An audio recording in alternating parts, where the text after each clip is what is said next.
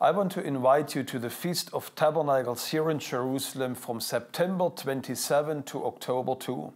The prophet Zechariah in chapter 14, verse 16, he declares that a time and a season will come when all the nations will come to Jerusalem to celebrate the Feast of Tabernacles, to worship the God of Israel here in the city of Jerusalem.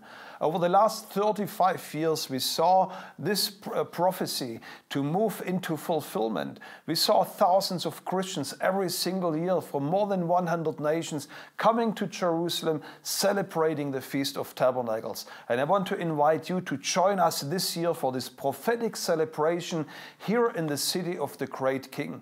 We will have great speakers from the United States like Mr. Samuel Rodriguez. We will have people like Angus Buchan, for a great revival leader from South Africa, prophetic ministers like John Paul Jackson, and revival leaders from all over the world, including the Chinese home group movement, the Latin American church, and also the revival centers of Africa.